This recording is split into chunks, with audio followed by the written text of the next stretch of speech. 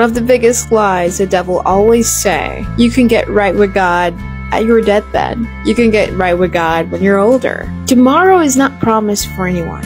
Your next breath is not promised to anyone.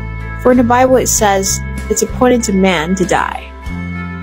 Okay? The time to get right with God is now. Today is the day for salvation. In Romans 10 verse 9 it says, if you openly declare that Jesus Christ is Lord and you believe in your heart that God raised him from the dead, you will be saved. For it's by believing in your heart that you are made right with God, and it is openly declaring your faith that you are saved. I'm not just talking about acknowledging that God exists, because I am pretty clear and sure that the devil knows that Jesus Christ exists. I'm talking about putting God first and having him as Lord of your life.